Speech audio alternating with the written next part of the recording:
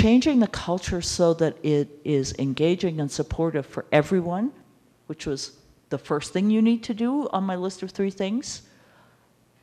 I mean, it's easy to say, it's possible to do it, but it actually takes a lot of thought and learning. If you look at the students graduating from high school with a high academic record and high SAT scores, it's half and half male and female, right? So there are just as many women graduating with great scores in math and in science and physics, and so on and so forth, as there are men. One of the things that I feel really horrible about in the United States, and I'll just say I'm Canadian by birth, though I am a US citizen now, the public schools, the vast majority of the public schools in this country suck. And it's just awful because, and it's really not about the teachers.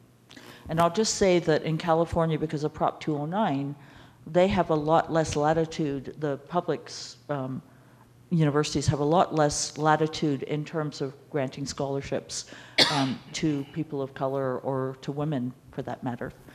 Yeah, I'm paid for this by Jeff. And so it makes it much harder to compete for those students. So one of the things we had to do was we had to, first of all, figure out what made African American families and what made Hispanic, Latinx families choose where their son or daughter was going to go.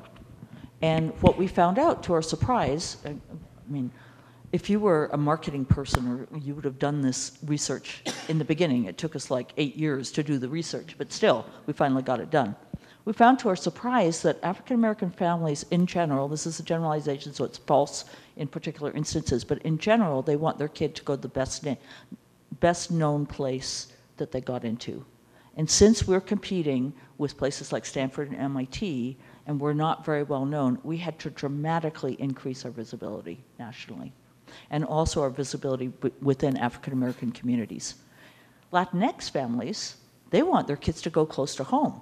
And Claremont is in Los Angeles County, which is 70% Hispanic. But what did I just say about public schools?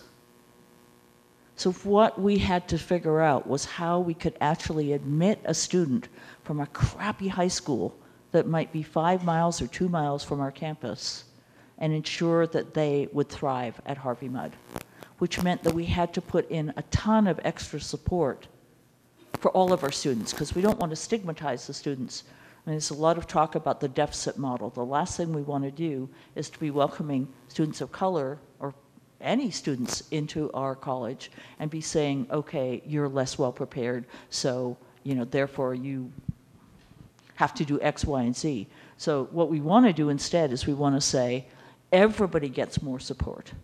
And as I said, we're not perfect, but we did recently do a study of the impact of race and preparation on how our students do in our core courses, which is what's required for students to do. And in the course, on average, it's responsible for only 11% of difference in grades, which is really low. And in math, it's only responsible for 3%, which is amazing since math tends to be the area where we generally see the most difference.